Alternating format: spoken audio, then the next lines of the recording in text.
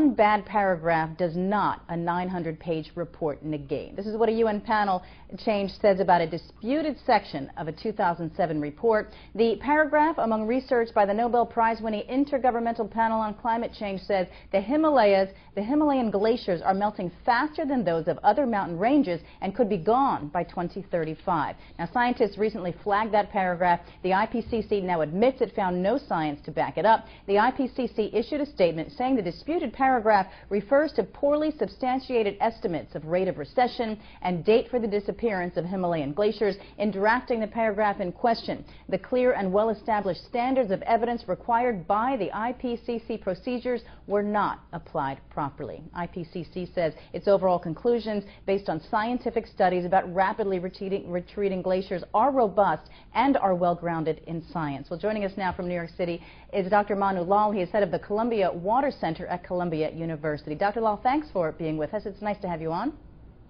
Hi, Susan. How are you? I'm well, thank you. How big a black eye is all of this for the IPCC? As a scientist, I don't really see this as a major issue because as far as the scientific evidence is concerned for warming and the effects of warming on glaciers, that's quite clear. So in terms of the fact that these people made some mistakes in what they put down, that has to be separated from the basic facts that we have to see. So it does not affect the overall conclusion of the IPCC when it comes to global warming and the receding of the glaciers? Not at all. So, but the critics say this little paragraph is so riddled with errors that it calls the entire IPCC process into question. You say that no, it does not.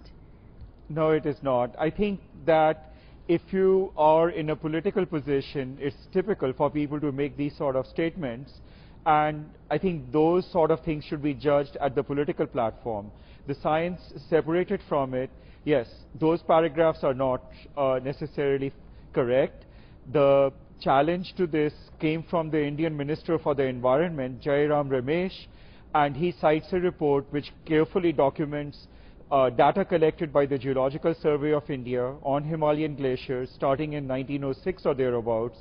And even in that report, the predominant evidence is that glaciers have been retreating, albeit at different rates at different time periods, as would be expected from the physical evidence. Now, when you saw that original forecast, did you think this doesn't seem right? Yes. 2035 for most Himalayan glaciers to vanish did not make any sense. I don't quite know how this person came up with that number. There is a story that there was a transposition of 2350 to 2035.